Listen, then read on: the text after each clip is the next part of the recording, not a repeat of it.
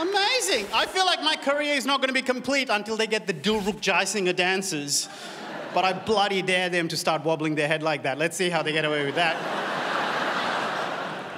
How cool is this, folks? 2020 after that. Look at this. We're back. What a genuinely huge win for all of us. To be honest, though, I still managed to extract some wins from 2020, even though it is a tough one, because I'm good at recontextualizing things. Like, I think it's a genuine win for me that in 2020, I only pleasured myself 3 times a day.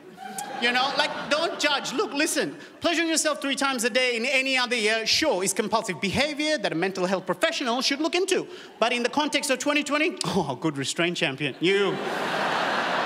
You really held back there. Well done. Like, think about it. I'm a single man in a 1-bedroom apartment for 112 days alone. I should have been dehydrated with Gatorade intravenously injected into one arm as the other one recovers from carpal tunnel syndrome.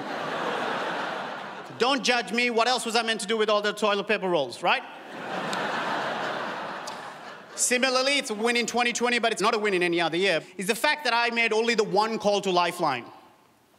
I called them to see how they were doing, because everyone's checking on each other. Who's checking on them, you know? No, I called them because I was in a bad way, right? And it snuck up on me, and it shouldn't have. I should have seen the warning signs, because in the middle of the year, I had to go buy a board game for one person.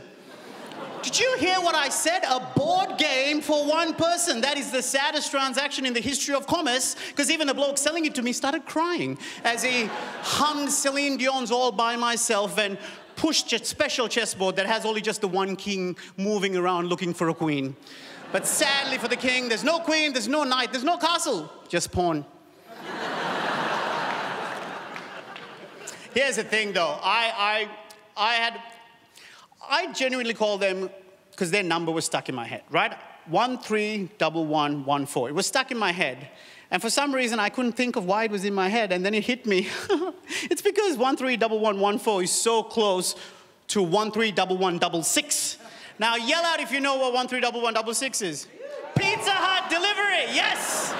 My sedentary lifestyle finally paid off. And I could have accidentally called the wrong number from muscle memory and ended up calling Pizza Hut thinking it's Lifeline, going, hey, Mr. Lifeline, you're not listening to me, right?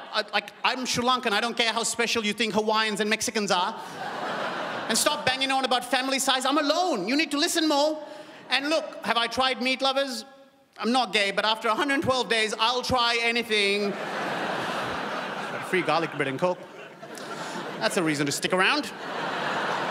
All right. Melbourne, you have been wonderful as always. Thank you again for having me. We'll see you at the festival. Have a good one. Cheers. Dilruk Jayasinha.